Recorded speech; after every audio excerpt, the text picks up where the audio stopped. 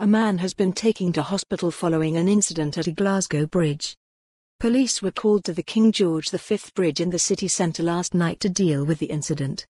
The force closed off the bridge to traffic. The man was taken to Glasgow Royal Infirmary. A Police Scotland spokesman said, police called around 10:55 p.m. on Monday, December 23 to a report of a man on the wrong side of the King George V bridge, near Oswald Street. Police attended and the man was later taken to Glasgow Royal Infirmary for assessment.